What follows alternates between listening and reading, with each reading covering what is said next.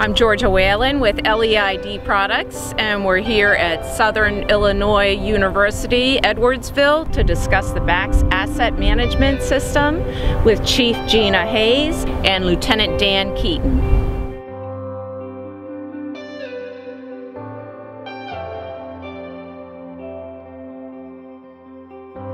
I'm Chief Gina Hayes from the Southern Illinois University Edwardsville Police Department, and I wanted to explain a little bit about the biometric access control system from LEID Products. We are extremely pleased with this system that we bought. It was important for us to figure out we need to take better care of our equipment. We purchased it for the accessibility, the accountability, and the maintenance part of the program.